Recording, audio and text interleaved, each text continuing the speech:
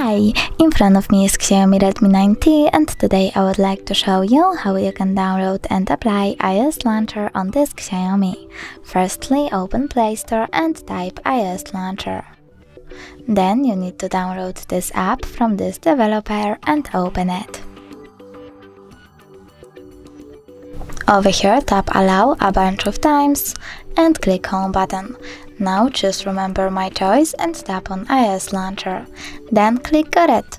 As you can see, Apple layout was applied successfully on my Android device.